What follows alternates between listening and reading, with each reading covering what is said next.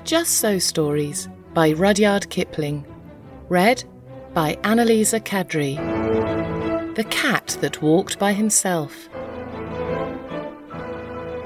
Hear and attend and listen, for this befell and behappened and became and was, O my best beloved, when the tame animals were wild.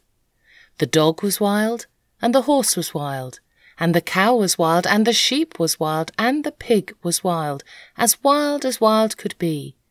And they walked in the wet wild woods by their wild lones. But the wildest of all the wild animals was the cat. He walked by himself, and all places were alike to him. Of course, the man was wild too. He was dreadfully wild. He didn't even begin to be tame till he met the woman, and she told him that she did not like living in his wild ways. She picked out a nice dry cave instead of a heap of wet leaves to lie down in, and she strewed clean sand on the floor, and she lit a nice fire of wood at the back of the cave, and she hung a dried wild horse skin tail down across the opening of the cave, and she said, "Wipe your feet, dear, when you come in, and now we'll keep house."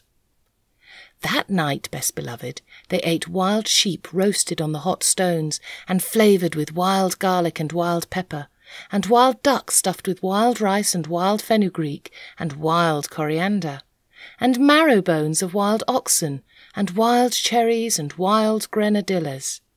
Then the man went to sleep in front of the fire ever so happy, but the woman sat up, combing her hair.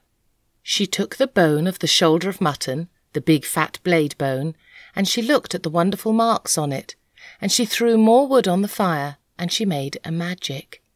She made the first singing magic in the world. Out in the wet wild woods, all the wild animals gathered together where they could see the light of the fire a long way off, and they wondered what it meant. Then Wild Horse stamped with his wild foot and said, "Oh, my friends and oh, my enemies, why have the man and the woman made the great light in that great cave, and what harm will it do us?" Wild Dog lifted up his wild nose and smelled the smell of roast mutton, and said, "I will go up and see and look, and say, for I think it is good. Cat, come with me." "Nenny," said the cat, "I am the cat who walks by himself, and all places are alike to me. I will not come." "Then we can never be friends again," said Wild Dog, and he trotted off to the cave. But when he had gone a little way, the cat said to himself, "All places are alike to me. Why should I not go too, and see and look, and come away at my own liking?" So he slipped after Wild Dog softly, very softly, and hid himself where he could hear everything. When Wild Dog reached the mouth of the cave, he lifted up the dried horse-skin with his nose and sniffed the beautiful smell of the roast mutton, and the woman, looking at the blade bone, heard him and laughed and said, "Here comes the first wild thing out of the wild woods. What do you want?" Wild Dog said, "Oh, my enemy and wife of my enemy, what is this that smells so good in the wild woods?" Then the woman picked up a roasted mutton bone and threw it to Wild Dog and said, "Wild thing out of the wild woods, taste and try." Wild Dog gnawed the bone, and it was more delicious than anything he had ever tasted, and he said, "Oh, my enemy and wife of my enemy, give me another." The woman said, "Wild thing out of the wild woods, help my man to hunt through the day and guard this cave at night, and I will give you as many roast bones as you need." "Ah," said the cat, listening, "this is a very wise woman, but she is not so wise as I am." Wild Dog crawled into the cave and laid his head on the woman's lap and said, "Oh, my friend and wife of my friend, I will help your man to hunt through the day, and at night I will guard your cave."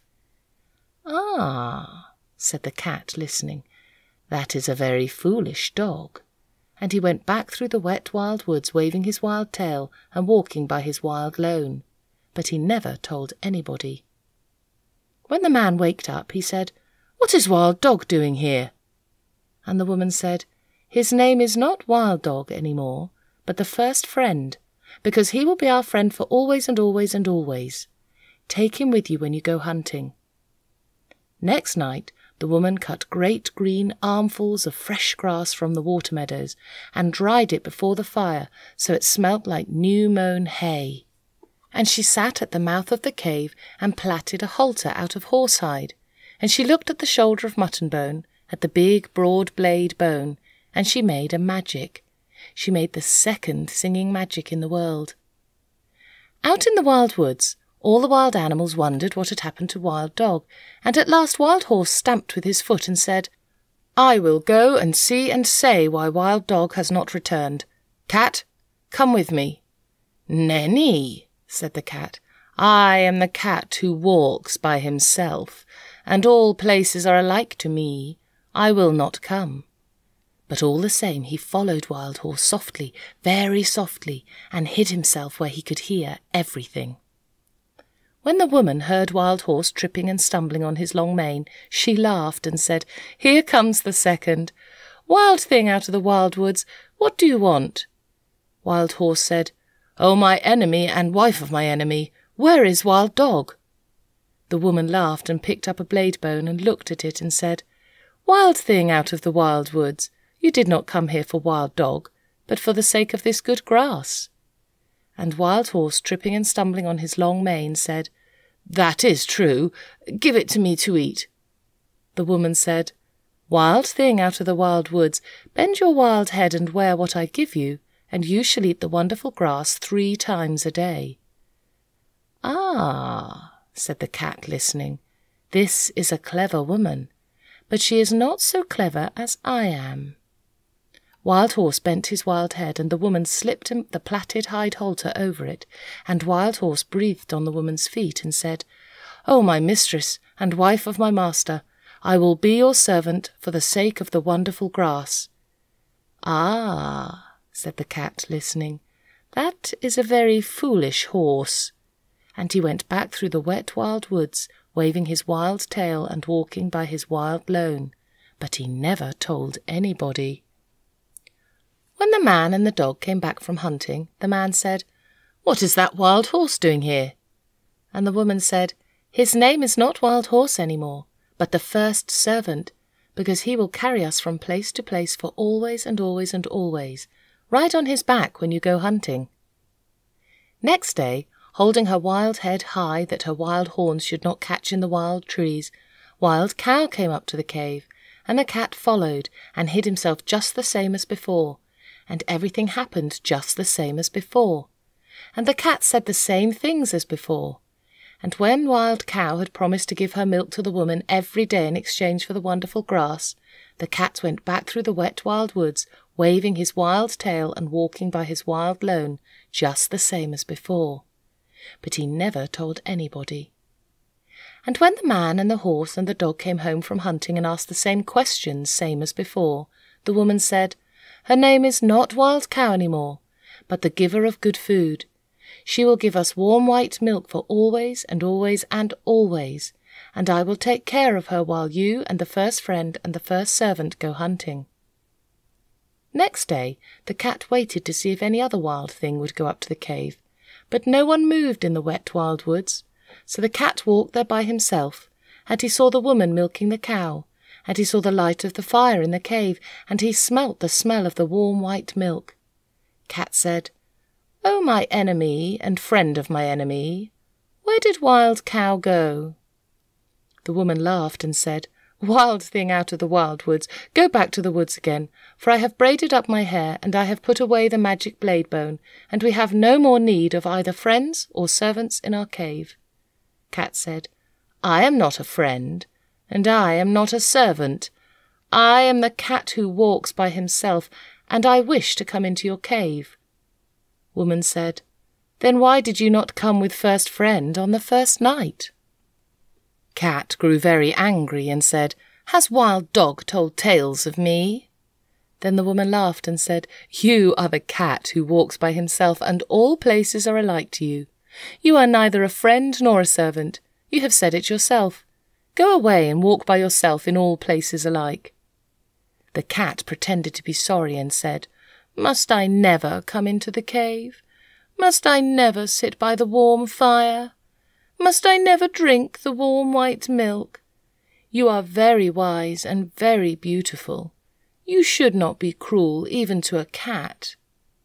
Woman said, "I knew I was wise, but I did not know I was beautiful. So I will make a bargain with you. If ever I say one word in your praise, you may come into the cave. And if you say 2 words in my praise," said the cat. "I never shall," said the woman, "but if I say 2 words in your praise, you may sit by the fire in the cave.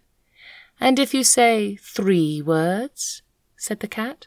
"I never shall," said the woman, "but if I say 3 words in your praise, you may drink the warm white milk 3 times a day for always and always and always." Then the cat arched his back and said, "Now let the curtain at the mouth of the cave, and the fire at the back of the cave, and the milk pots that stand beside the fire remember what my enemy and the wife of my enemy has said."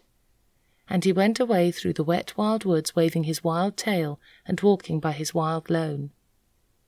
That night, when the man and the horse and the dog came home from hunting, the woman did not tell them of the bargain that she had made with the cat, because she was afraid that they might not like it. Cat went far and far away and hid himself in the wet wild woods by his wild lone for a long time, till the woman forgot all about him. Only the bat, the little upside-down bat that hung inside the cave, knew where Cat hid, and every evening Bat would fly to Cat with news of what was happening.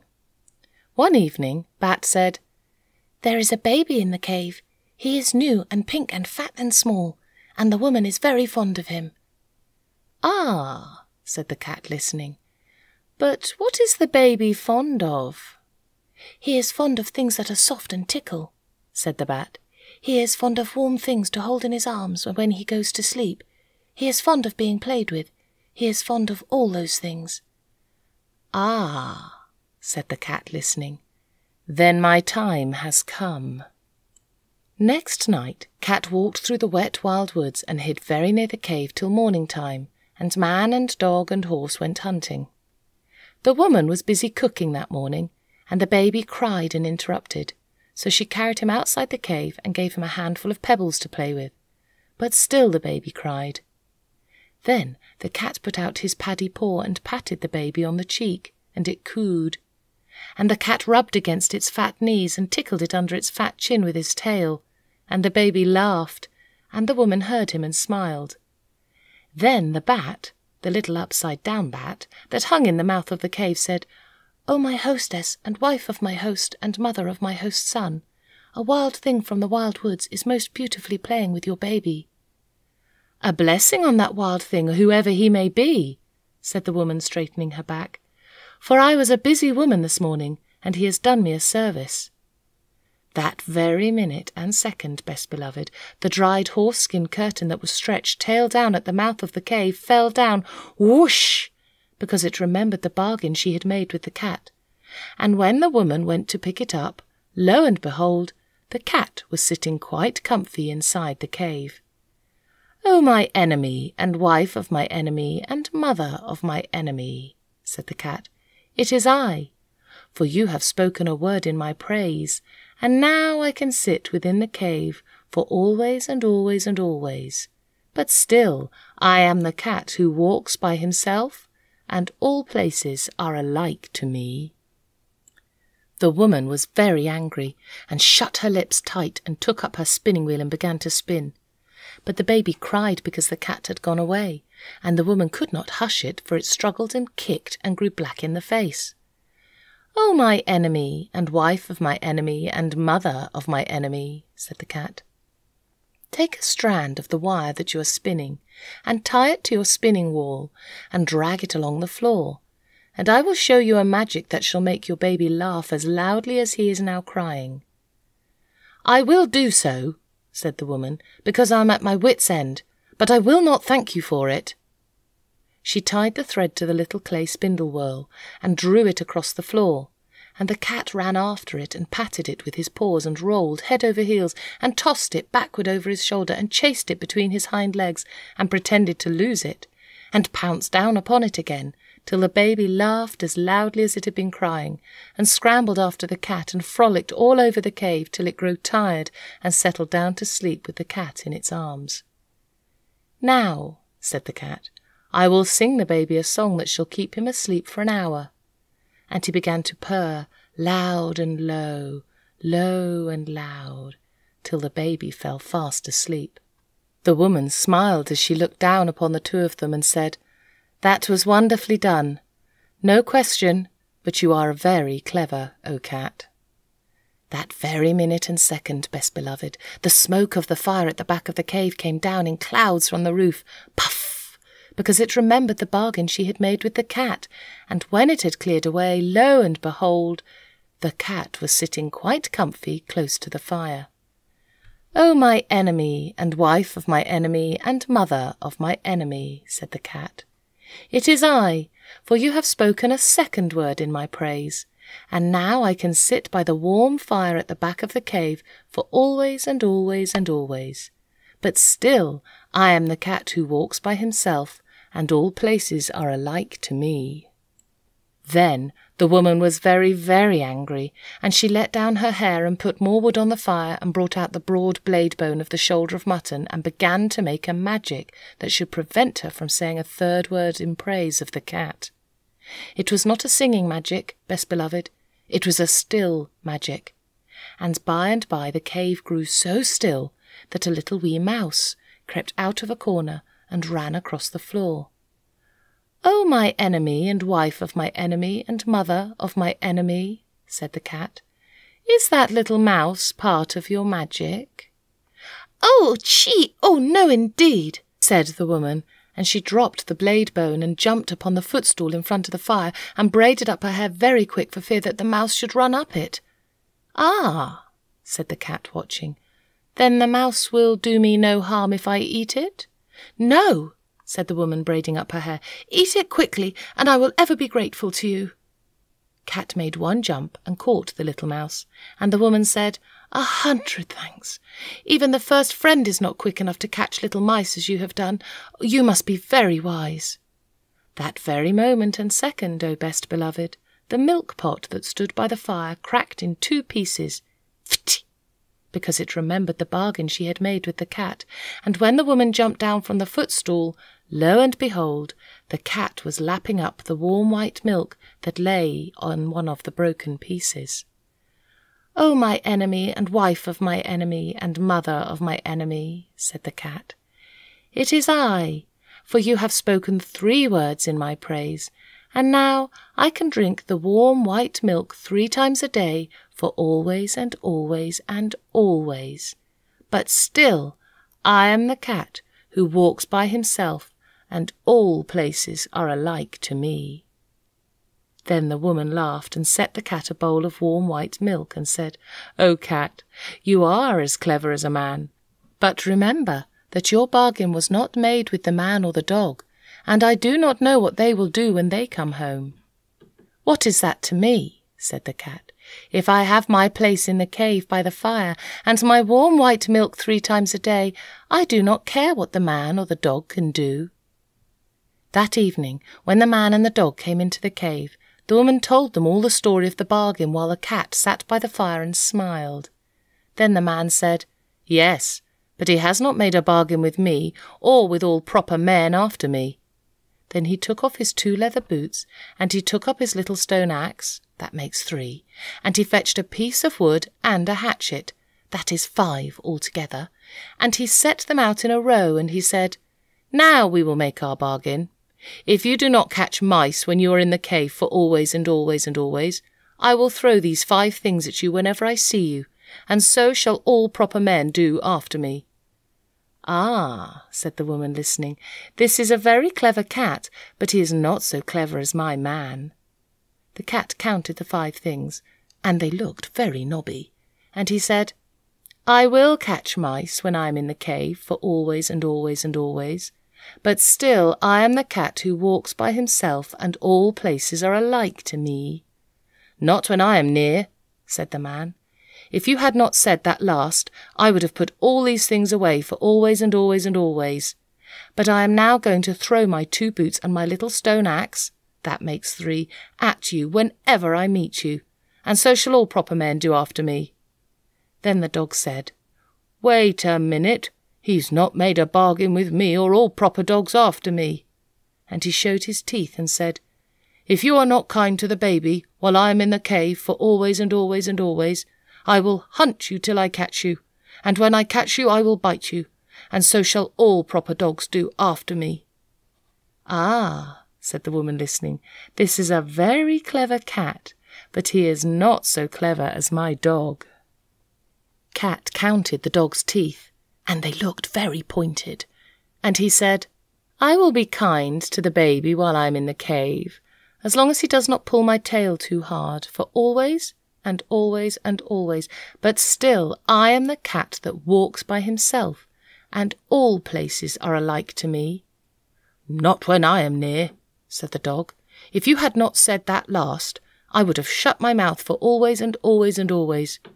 But now I'm going to hunt you up a tree whenever I meet you, and so shall all proper dogs do after me." Then the man threw his 2 boots and his little stone axe, that makes 3, at the cat, and the cat ran out of the cave, and the dog chased him up a tree. And from that day to this, best beloved, 3 proper men out of 5 will always throw things at a cat whenever they meet him, and all proper dogs will chase him up a tree. But the cat keeps his side of the bargain too. He will kill mice, and he will be kind to babies when he's in the house, just as long as they do not pull his tail too hard. But when he has done that, and between times, and when the moon gets up and night comes, he is the cat that walks by himself, and all places are alike to him. Then he goes out to the wet wild woods, or up the wet wild trees, or on the wet wild roofs, waving his wild tail and walking by his wild lone.